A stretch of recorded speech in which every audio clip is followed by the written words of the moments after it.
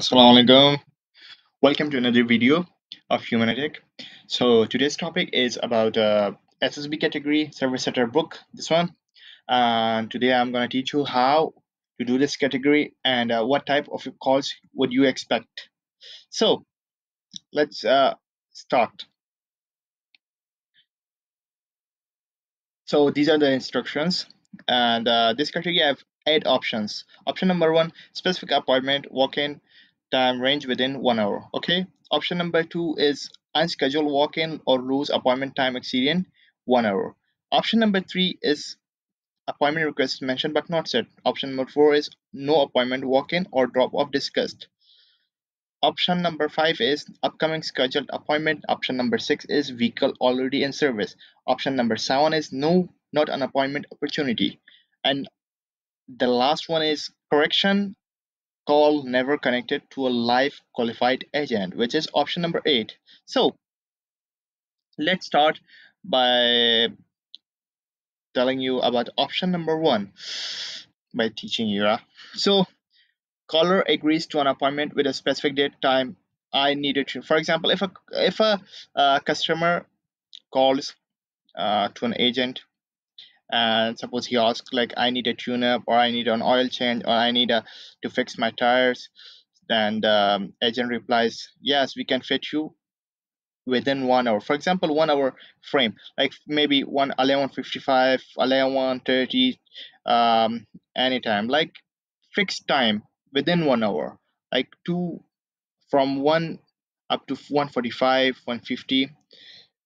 So yeah, so that's the fixed time. So if the customer agrees to come to at a fixed time and an agent fixes his appointment, then it should go to option number one. It also goes to option number one if the customer, for example, customer says, I'll stop by in couple of minutes, and the agent says, yeah, you can. So it should go to option number one, because the customer um, already mentioned that he will be before 1 hour. So it's not exceeding 1 hour, which it should also go to option number one. Uh, Walk-in time within our range also goes to option number, as I said. For a vehicle that can be serviced immediately should be considered a specific appointment time. This is true because even if an appointment is not put on schedule, it doesn't matter if an appointment is fixed or not, right? But if if the customer is coming within 1 hour for a service, then it should go to option number one. For example, my car is being towed there now, right now, and should be there in about 20 minutes. Can it be looked at right away? Towed down. Towed is mean when a person vehicle has been transferred from one place to another place with a tow truck. Tow truck is like a big type of truck which takes one vehicle from one place to another to another place. So that's called a tow truck. So caller gets to an approximate time of around 1 hour. Um, that's it. Caller discuss an existing appointment gets to a new appointment. For example, if the caller um, discusses an existing, suppose I have an appointment for around 1 a.m. Should I come at 1 a.m.? Then he says, yeah, you can. And he also mentions that I need another appointment for my sister's car. For 4 o'clock, or my wife's call for 4 o'clock, or my girlfriend's call for 4 o'clock, or 3 o'clock, or 2 o'clock, and yeah, can I come? And the agent says, yeah, you can. So it's a new appointment now. You should never put it in another option. So don't be confused. Okay. The When one customer asks an agent about an appointment and the appointment gets fixed, not even an appointment, if he agrees to come to a dealership for a service, then it should go to option number one. Option number two is unscheduled walk-in or lose time appointment time reject exceeding 1 hour. Caller gives a vouch agreement to possible. Yeah, one more thing about option number one is, for example, if a customer says, I'll be around 50 minutes or so. Also in the USA mean 15 minutes, all right? For example, if a person saying, I'll be in 50 minutes or so, meaning he'll be in more than 1 hour and 5 minutes, right?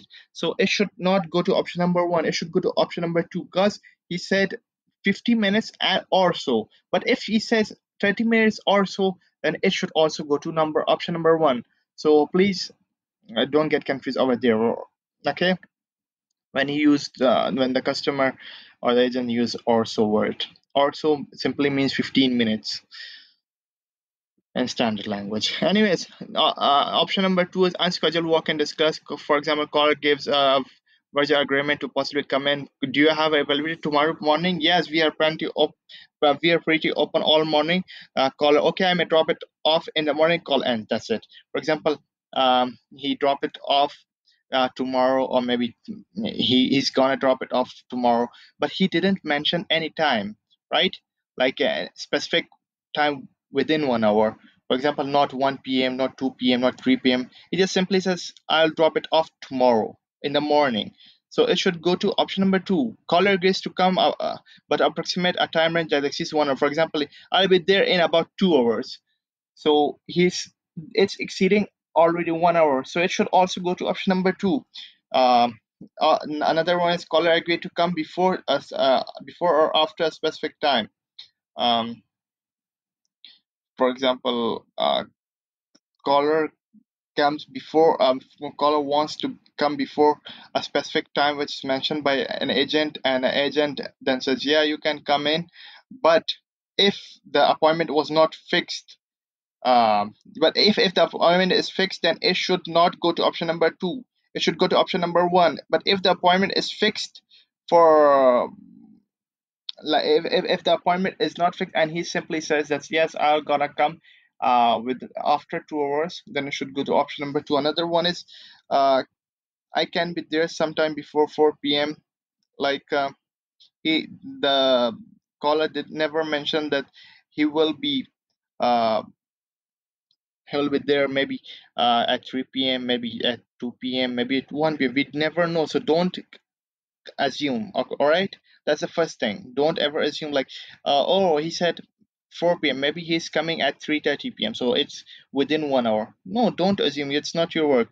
Your work is just to listen and to select the option which is right between these calls. Okay, another one is I won't be able to get until after 5. In this example, caller could be there anytime after 5. Yeah, so you never know when after 5. So these are the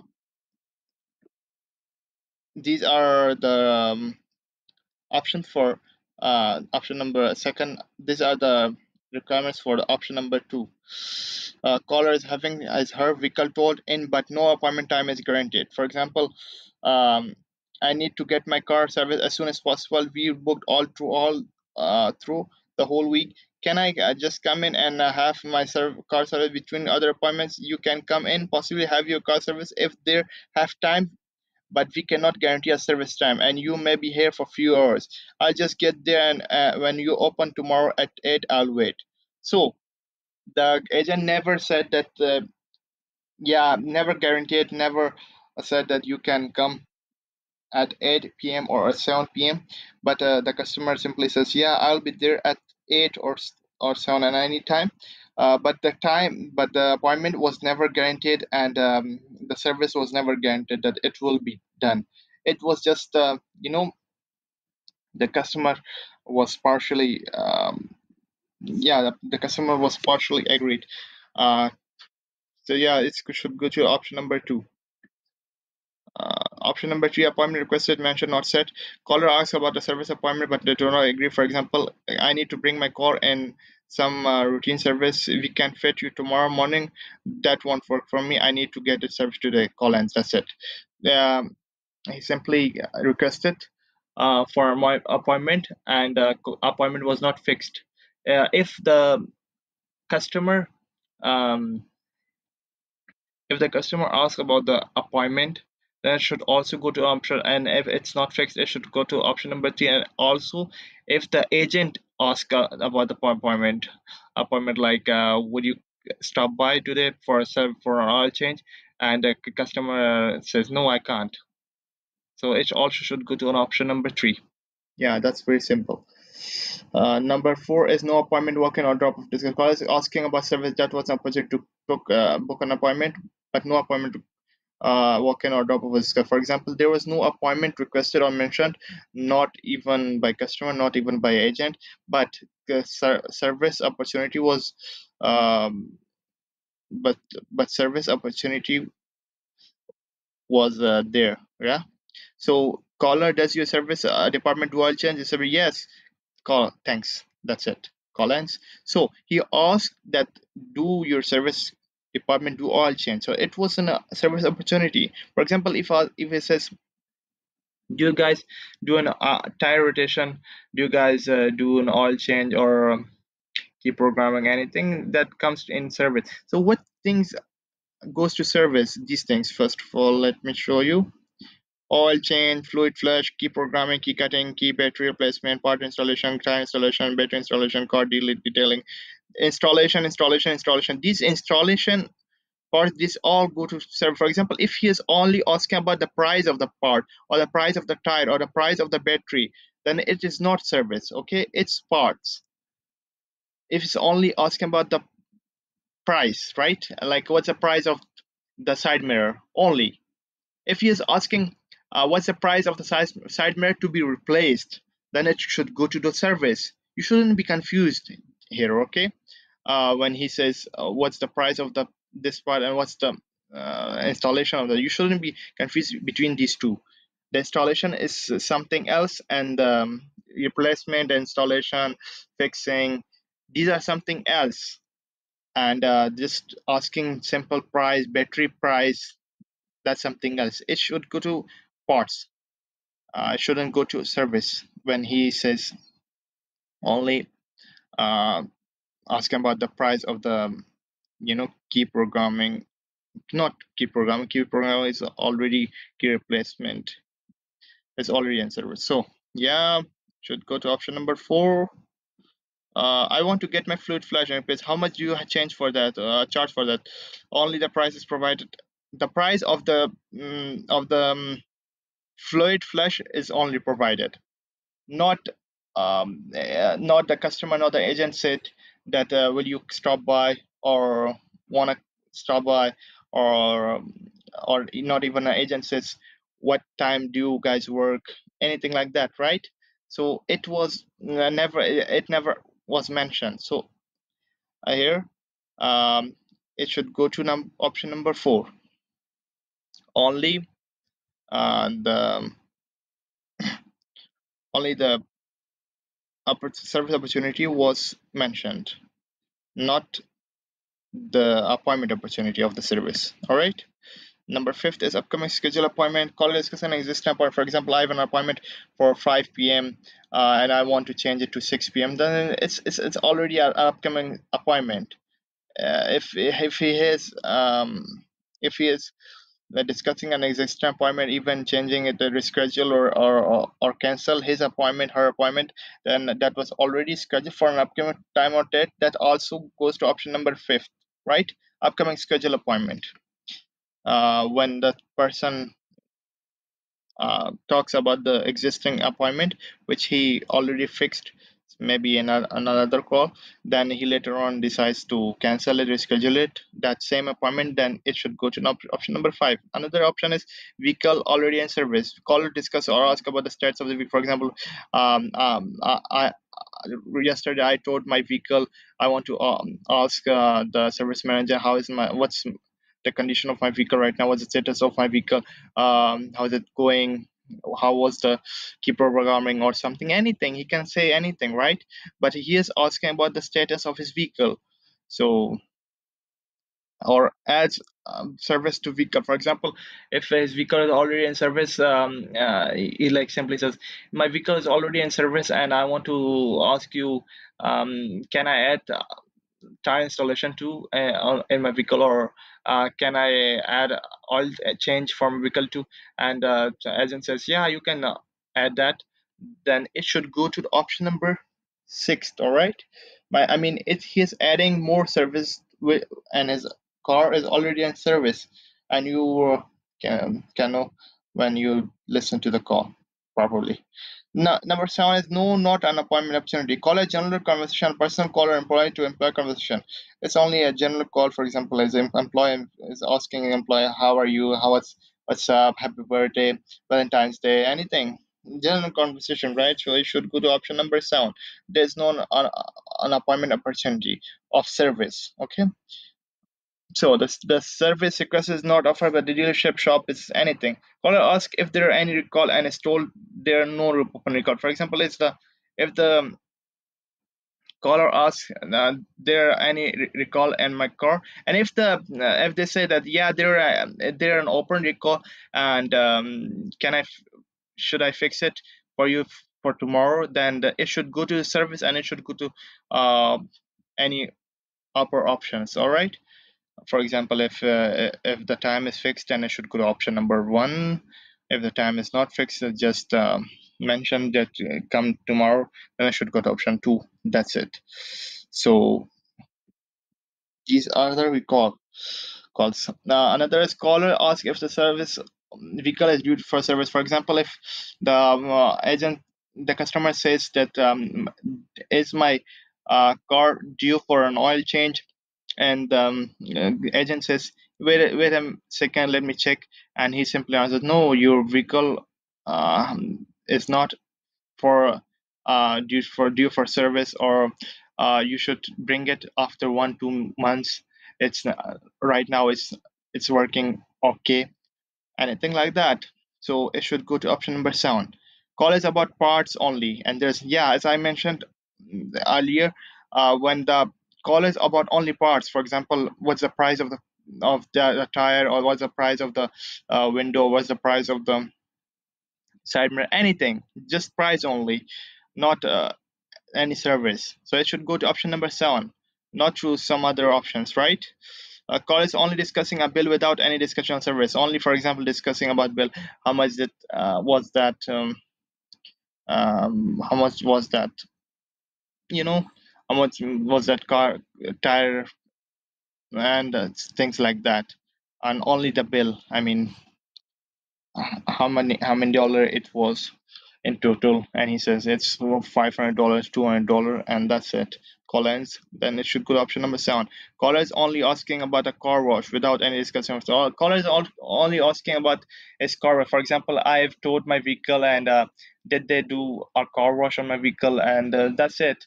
And simply Collins, then it should go to option number seven. Caller asks how to service something on their own, and service are not needed from the service shop. Caller asks, for example, self-service. For example, um, he is asking uh, how to change my Bluetooth and my car, and the problem was fixed in the on mobile. Like you can change it like that, and simply the agent helps him out. So it should go to option number seven. So the service which is fixed on call and do not require the customer to come to the dealership, then it should go to option number seven too. Call is intended for body shop. Body shop is a separate department from service, right? Body shop is like a different department from service. For example, car doors, anything like that, it's a different department. For example, call is in the beginning of the call, it says, can you transfer to a body shop, and he then discusses anything about body shop. Call is intended for collision center. For example, if the caller is asking about the collision center is a different department too from the service. Collision center is like he is asking about the is when the car get accidented. It's about actually an accidental cars. So the collision center department is all about the accidental cars. It's not about the service department. So don't get confused. There are three type of calls which you would think is service, but it's not. First is body shop. If the call is intended about body shop, then it's not a service call. Second, parts. If he is asking all the price of the parts, like what's the price of this mirror, what's the price of the that anything, like, I mean, tire, keys, anything. So it's not a service. It should be seven. Option number seven. And if call is intended for collision center, it also should go to option number seven. So these three options. Don't get confused with it. Service calls are different. Correction. Call never connected to a live qualified engine. Call never connected to a live qualified engine. Call is left on hold. For example, call is never connected to a live qualified engine. If you have listened to my inbound call video, you would know what's a live and qualified agent and not qualified agent. I will a simple word, qualified agent is those is an agent which can help the 80% inquiry about the caller. I mean, he can help 80% of the inquiry of the caller. That's called qualified agent. If he cannot help the inquiry about the caller's problem, then he is not a qualified agent. Caller never connect to a qualified. That's number.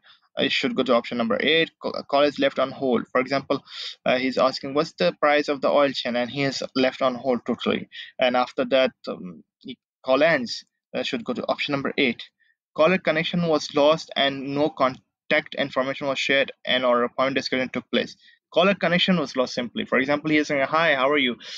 Can I talk to Martin or anything?" And after that, caller connection drops. That's it. It should go to option number 8. Caller reached voicemail. For example, caller is reached to a voicemail. It should go to option number 8.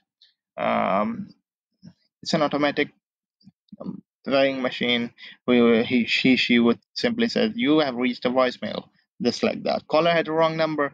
Yeah, you simply do know what's the wrong number. Caller did not reach the desired person and left live message. For example, caller have reached a qualified agent, and he says, "Can you tell Gordon anything, Marcus, to please call me back or tell him to what's it and ask him if he mentions that ask him about what's the stats of my car, which is in a service department, and what's going on about the car installation, about the tire installation over there, then you shouldn't put it in option number 8. You should put it option number 6, right?